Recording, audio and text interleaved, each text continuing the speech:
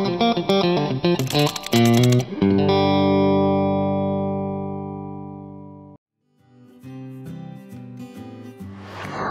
ready to go. The Indian electric scooter and electric two-wheeler industry is rapidly rising to become a powerhouse in the Indian two-wheeler segment in the coming decade. There is a large support by the government to support electric two-wheelers to reduce vehicle emissions and India's oil import bills. Here is a very interesting Pune-based startup called Techo Electra, and they've been researching electric two-wheelers for a few years now. They have, in a very short span of time, established a very strong presence with a very interesting lineup of scooters. Mr. Prakash Bhutra is the founder of Techo Electra, who created the company in Jan 2018, and within a short span of time, the company has 60 dealers all around the country. This is impressive for a young startup. So, Techo Electra is a Pune-based company, primarily into assembling of two-wheelers, electric two-wheelers.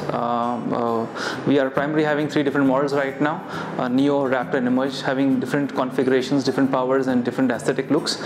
We also plan to get into the other segment of two-wheelers and probably build upon that.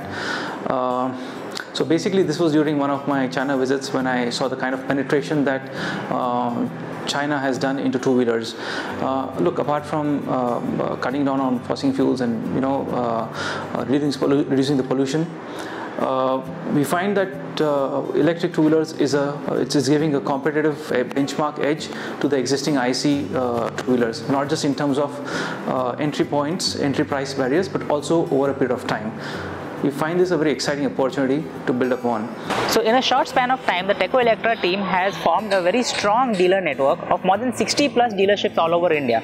This shows that they are very interested in doing work rather than running after media coverage. We spoke to Mr. Prakash at his office in Pune to find out a little bit more about the dealership network. We already have 60 plus dealerships across the country, spread across 40 different cities, right from Assam on the northeast to Ajmer on the northwest, Maharashtra, of course, MP down south, part of Lucknow, that's the mid of India, Vijayawada on the southern part of the country. We're building upon Tamil Nadu and Kerala, which would eventually start pretty soon. Our focus has been on dealerships and serving the dealers timely.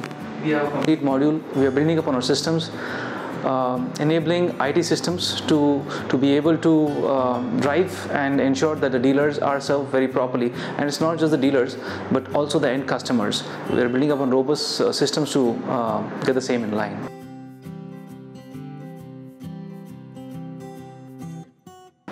Well, to start with, we have a very comprehensive and robust dealer training module where specialists train our dealers. So any dealer, once he is signed up, he's supposed to come to Pune, supposed to come to the head office here basically. We have a complete technical training, a sales training as well. This gives him a complete, along with their people. It's not just the dealer, but dealer along with his team has to come here, which comprises of 1 or 2 people. This gives them a complete idea about what the vehicle is, what the product is, and how to address the problems, the commonly generated problems.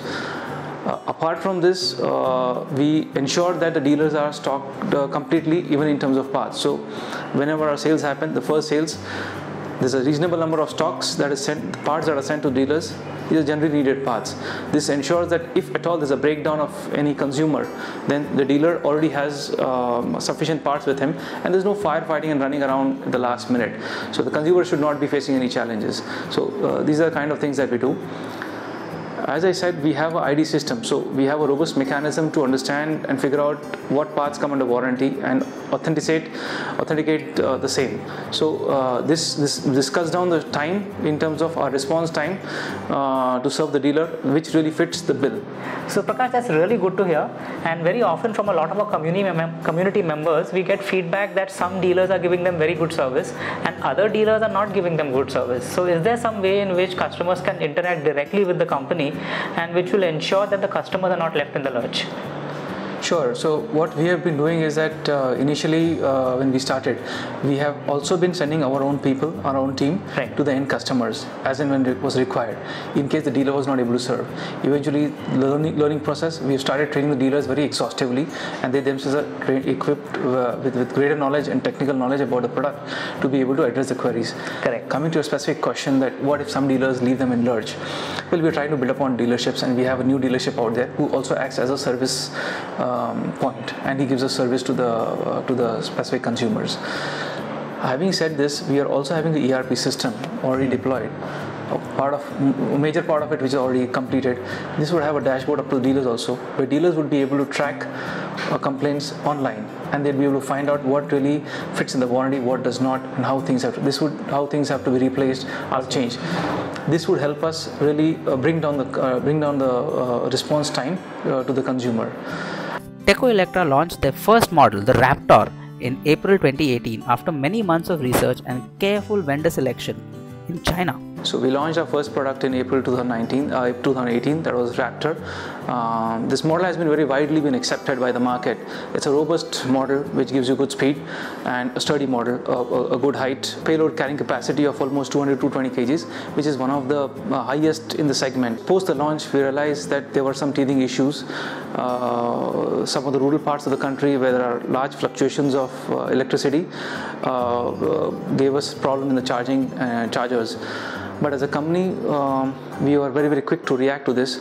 When the problem came from different segments, we realized that okay, there's a problem with the part, and we were very quick to change the chargers. We ensured that we have new chargers which are far more localized, which have a capacity to bear the fluctuations that the country or some parts of the country it comes across. So the Techo Electra team has procured batteries, both lead acid and lithium ion, from one of the largest battery manufacturers in China called Tianning. At the moment, as we know that batteries are generally procured from out of India, so are we doing. We're doing it from China, from one of the largest manufacturers of the world. The batteries have been performing exceedingly well. While we have a ERA certification of almost 107 kilometers, we are pleased to inform that we are getting a range of 120 to 125 kilometers also from several parts of the country, which has been making us more than happy. We prefer to under promise and over deliver, and happy with that. So Prakash, things are actually changing in the Indian scenario. You've got the government tying in Make in India with the FAME to subsidy, and how is Techo Electra adapting to this? Yeah, so what we have been doing is that we have already been doing our R&D and already in terms of localizing several parts like wiring harness, shock absorbers, and many of the other things. Some of the components still are being imported because we don't have a robust system here in the country as yet to manufacture them, so that is being done.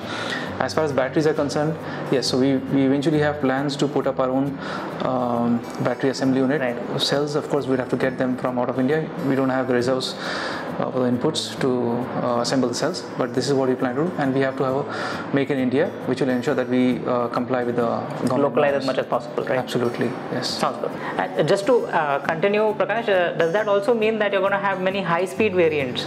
Needless to say, I think that would be the need of the hour that the consumer needs. So along with the FAME 2, they would be high-speed scooters as well. Yes. All right, guys. So look forward to that. With me is Akanksha from Techo Electra. She is the head of marketing and sales. And Akanksha, I see that there is a very interesting lineup. A lot of thought seems to have gone into the design of these scooters. We've got a lead acid version called the Raptor and the Neo, I believe. And we've also got a lithium-ion one, which is the Emerge. And they are very brightly colored. A lot of thought has gone into the details of this. So can you tell me a little bit about the features that these have? Sure. So we're a tech-savvy company, and we've been working on improving our models according to the market demands and customer needs every day. So these models have been carefully designed as per the market needs. So we have like a Neo, which is for the segment who wants a base category and they travel a very calculative distance. We have Raptor, who for the segment who actually wants to travel a very longer distance and a powerful bike. And then we have Emerge, people who want to move on the latest technology. They want a portable battery, staying in apartments. So we have we have Emerge for them, where we have like lithium-ion battery in that. It's a portable one. Talking about the features, so these have like unique features, like we have a USB charging port, so people can charge their mobile phones while riding. We have a reverse switch, which is like another unique feature of a bike. So we have that in Raptor and Emerge. So this is like usually we, ladies and all, they face issues while taking out the bike in the parking and all. So we've given a reverse switch for that especially. We have an on-off switch particularly because these bikes are such, they're very silent, you don't understand when they are on. So we've given that as a safety feature wherein if you just turn off your bike, your entire motor will get shut down and the bike wouldn't move ahead. Okay. We are also exploring a lot of technologies and other features such as mobile interface with a bike where you'll be able to unlock your scooters through mobile. You can track your scooters, you can modify the speed. So this is already under testing, I can say, and probably will be implemented in a while. Sounds good. Yeah. So Kanksha, I would love to go for a ride on this scooter. Of course you can. All right. Which one would you like to try? Let's go, guys.